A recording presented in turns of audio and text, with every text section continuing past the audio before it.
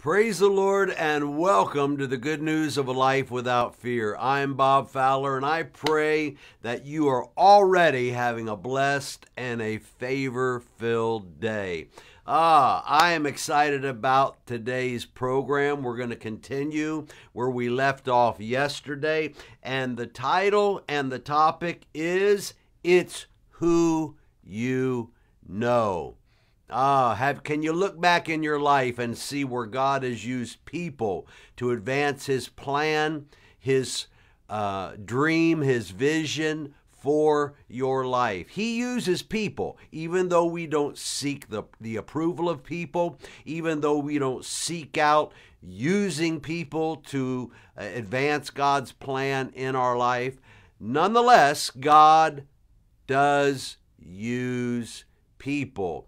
But we're not talking about who you know concerning people. We're talking about your relationship with God. You know, I've said it for years, and it bears repeating as often as possible.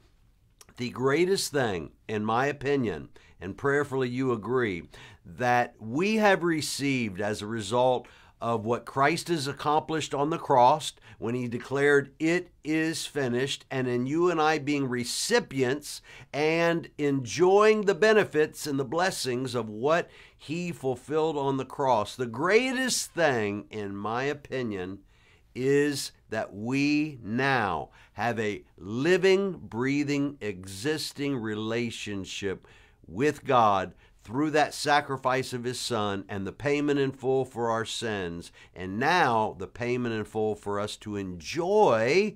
And I want to stress that you should enjoy, not endure your relationship with God, not just press and barely get by in your, no, enjoy the blessing and the benefit of the relationship, the growing, the never-ending but ever-evolving relationship that you now presently have. You know, how many people, unfortunately, they have been blessed with salvation. They have been blessed with the opportunity to grow in the relationship that God has afforded them, but unfortunately, we don't take advantage of that nearly enough. And I want to encourage you today, let it be a deeper resolve within you that I'm going to lean in as I never have before to get to know God.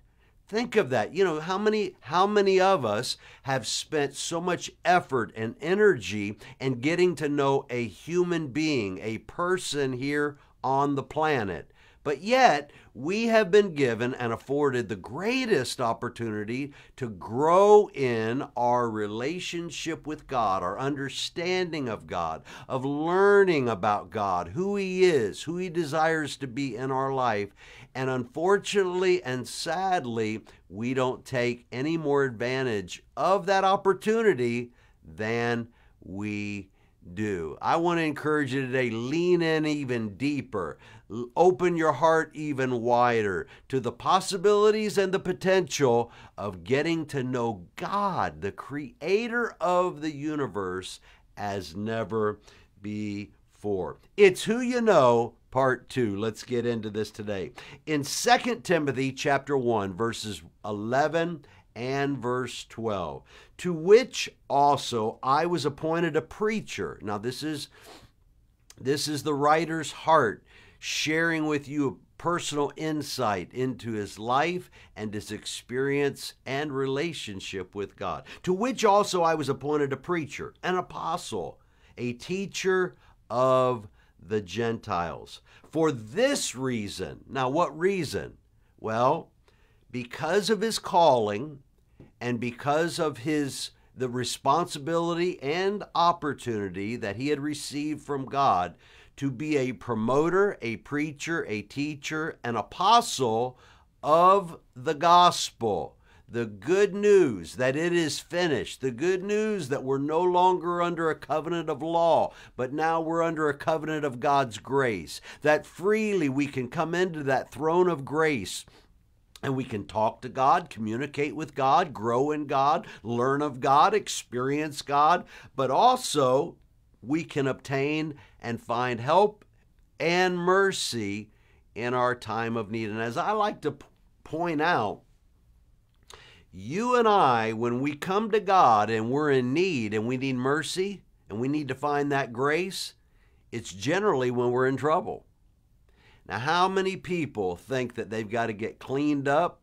They've got to get all perfect and pretty and learn how to walk with God, talk with God, and have their life in a perfect place before they can even think of approaching God's throne. No, God, because of what Jesus did on the cross, He invites you to come to Him when you are tore up from the floor up and you look like a mess and you don't know what you're going to do, and the last person you think would be receptive of you would be God.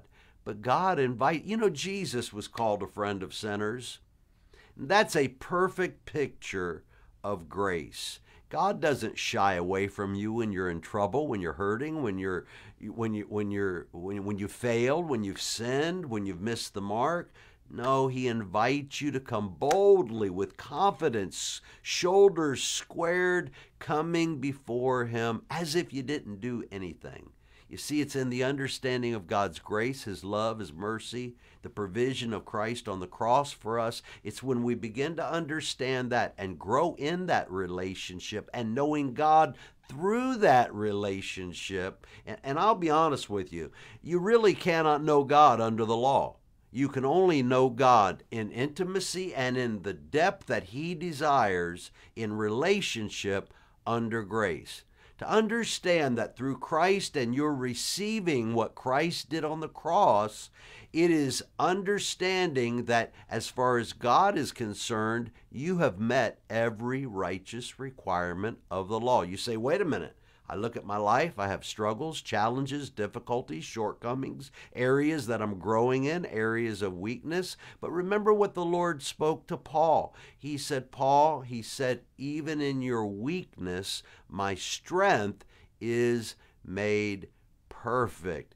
And so I want to encourage you today, before we go any further, to understand that you're under a better covenant, a covenant of grace. And that grace is not a thing. That grace is a person. It can be found, understood, and discovered in Jesus Christ and what He did. Aren't you glad that you were born and you have the opportunity to grow in your relationship with God and know God under grace? Aren't you glad that your relationship with God is not based on a list of do's and don'ts, and your ability to somehow navigate your life and your relationship with God by keeping that list of do's and don'ts? You know, it's interesting. I grew up here in South Florida, and in South Florida there is a large population of Jewish people, of Hebrews, and every Friday at sunset, those that are the strictest of Jews, they begin to adhere to a certain list of do's and don'ts because their relationship with God is not one of grace, it's one that's under law. I have watched Jewish people, not only here, but also in Israel. Do you isn't it something that we as Christians, unfortunately, some segments of Christians that believe that their relationship with God is based upon them keeping the law, they think that they can keep the law to the extent that God will accept them. Well, let's just kick it a little bit higher. Let's elevate our thinking to a little bit. There is not a Christian, a Protestant believer, that attempts to have and experience a relationship with God under the law, as well as they may think that they may be able to perform and keep a list of do's and don'ts. There is not one that is able to keep it as well as a Jewish person. But do you know that even the Jewish people who believe that their relationship with God is one of them keeping conditions, rules, and laws, do you know that as well as they are able to do that, they still fall short?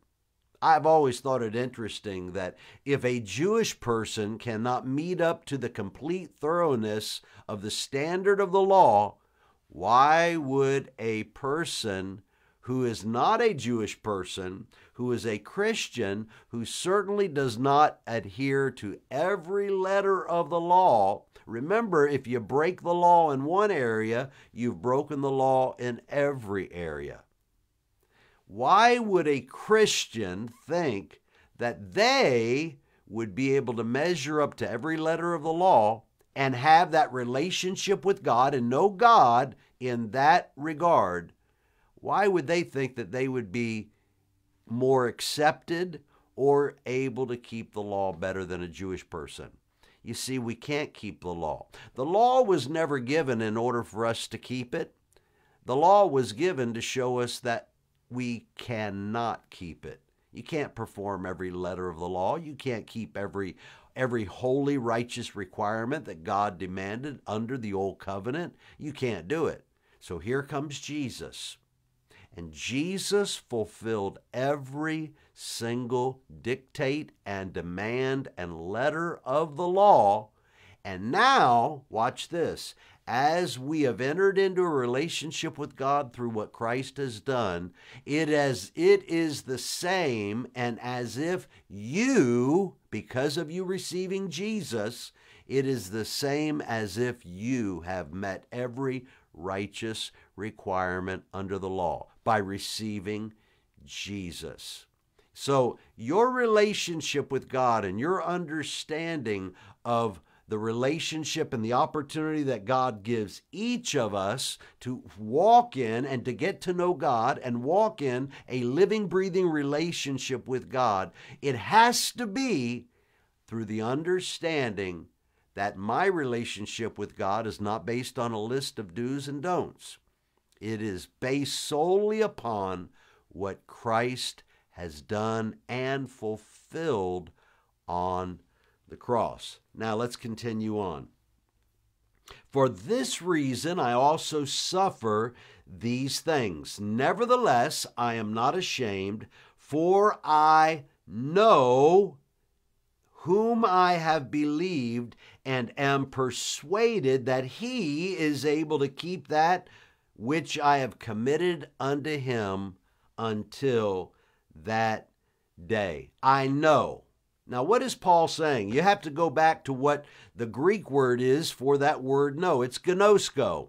It is the word that, as I shared yesterday, the Jewish people, this word is it's the idiom for sexual intercourse, for producing. So what is Paul for producing offspring? So what is the word declaring here? For I know through my experience, I know through not only my experience, but through watch this, what I have seen produced and the fruit in my life. I can look back and there's a track record of things that God has produced in my life. Now, let me ask you a question. The greatest source of encouragement is through what God has done in your life.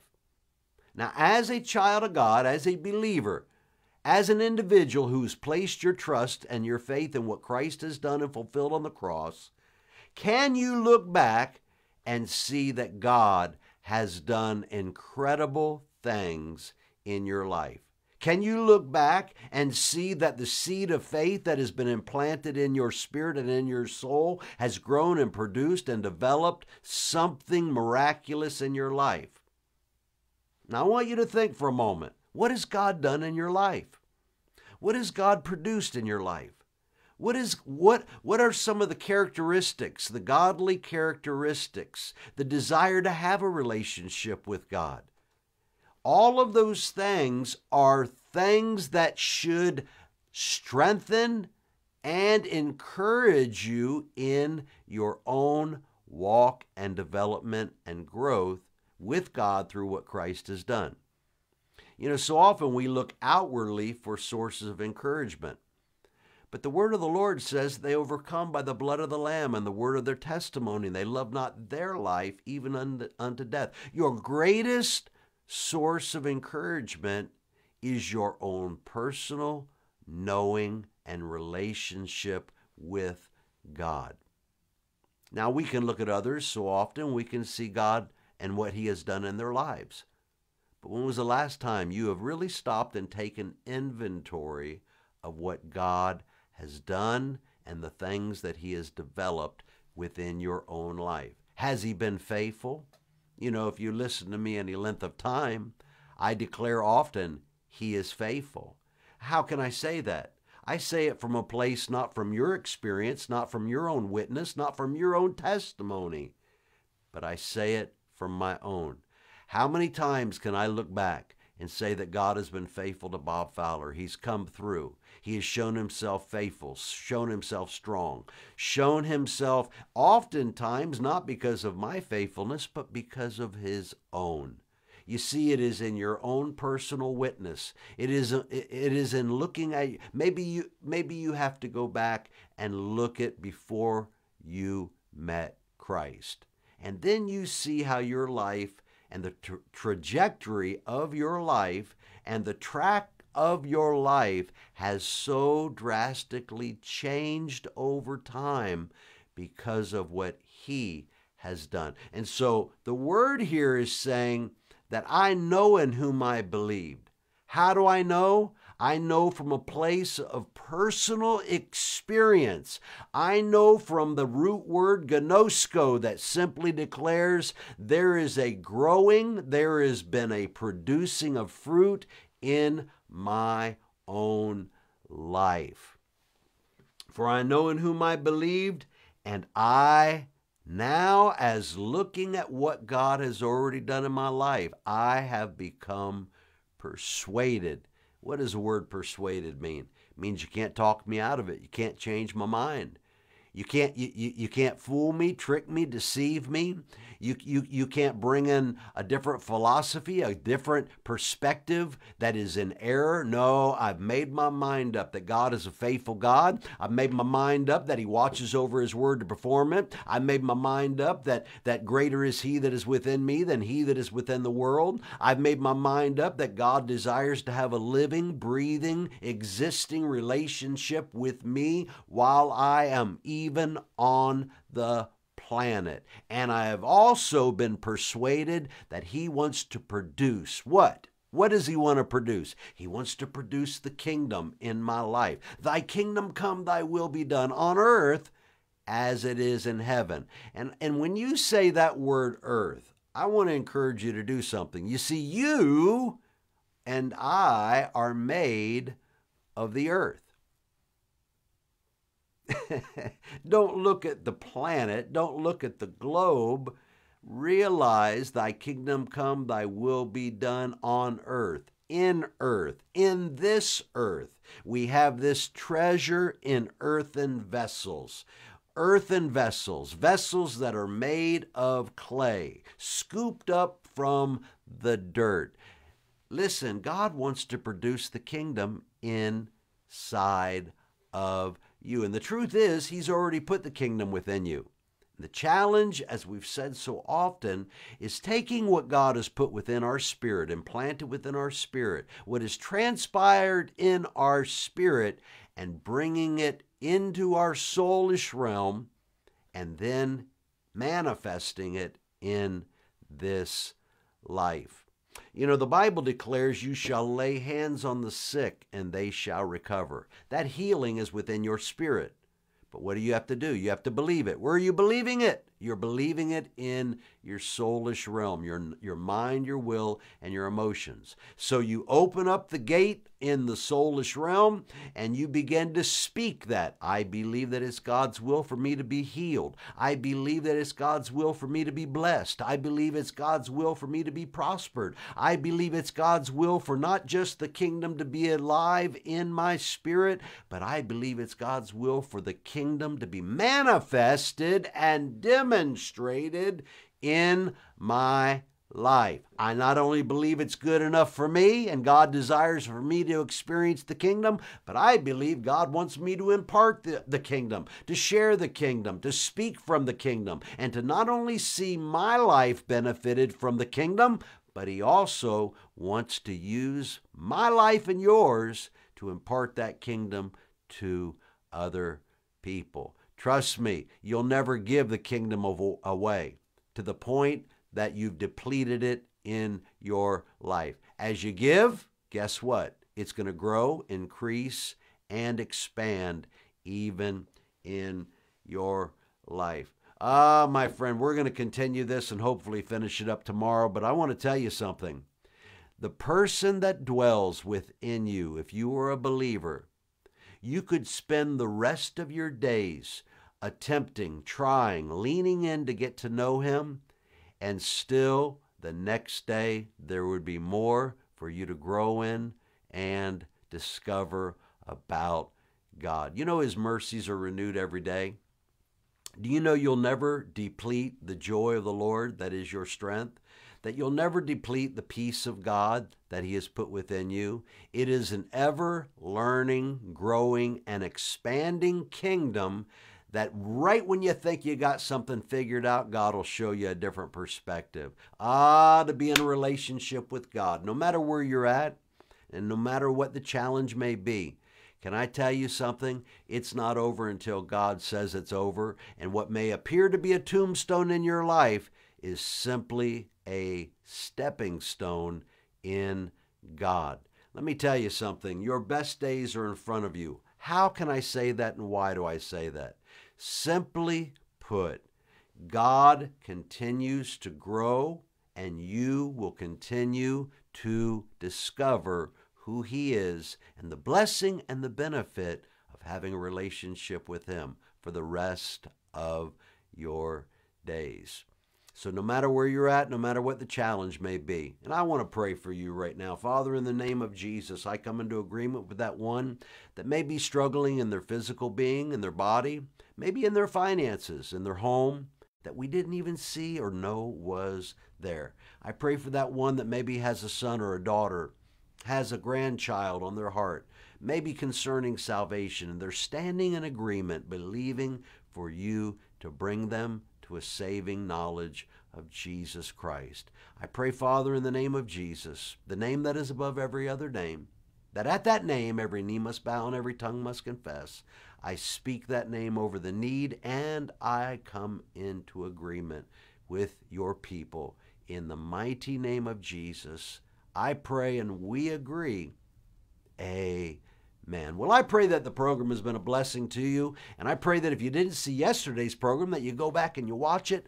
But even more than that, if it has been a blessing and a benefit to you, would you take a moment and share it with your friends on your social media platforms? Listen, if they bless you, they certainly will be a blessing to others. You know, so often, sometimes we say, what can I do for God? Well, I just gave you a quick little easy assignment. You can take and share a good word, an encouraging word, an uplifting word, and an edifying word to someone you may know is needing that source of encouragement. I want to encourage you also to go to our YouTube channel at Faith is a Victory Fellowship YouTube and subscribe. There you're going to find all of our programs that you there also can share with people that you know. Lastly, I want to encourage you, immediately after this program, would you prayerfully consider going into the description section, and there you're going to find several safe and secure ways in which you can, with confidence and integrity, sow a financial seed into the ministry of Faith is the Victory Fellowship. Listen, we have projects and things that we would like to do, and the only thing that's restricting us and holding us back is not faith, it's finances. And so I want to encourage you, consider not only giving, but prayerfully consider becoming a monthly partner with us here at Faith is a Victory Fellowship. Well, until tomorrow at 12 noon Eastern, right back here at Faith is the Victory Fellowship Facebook. I want you to know that I love you. God loves you. And as always, my friend, never, ever forget, He is faithful.